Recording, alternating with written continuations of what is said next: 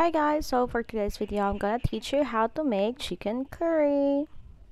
So for the ingredients, we have here 1 kilo chicken, onion, garlic, ginger, red bell pepper, spring onion, salt and pepper to taste, curry powder, coconut milk, and then this is optional, chili powder and chili flakes if you want your curry spicy.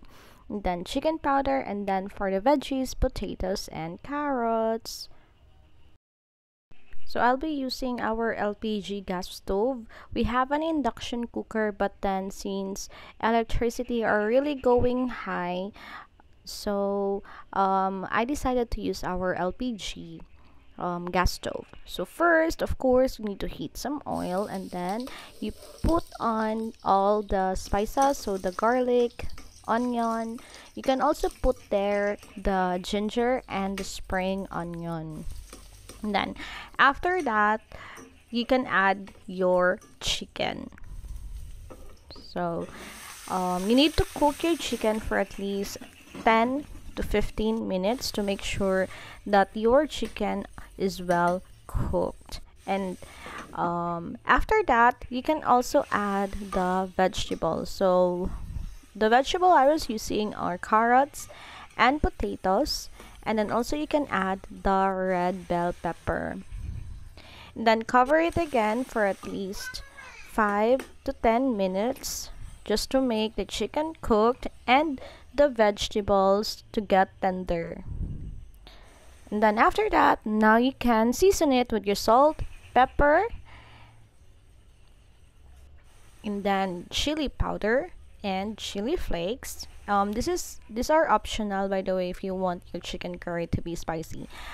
And you can put the chicken powder. You can use chicken cubes if you have, and then lastly the curry. Sorry. And then after that, you can add the coconut milk.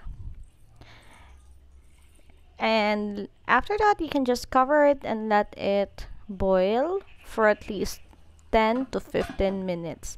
And tada! Since it's boiling already, you can taste it and you can add salt or pepper depending on your taste. And I will gonna try to put on the fire into low heat and let it boil for the second time, and then it's ready to eat.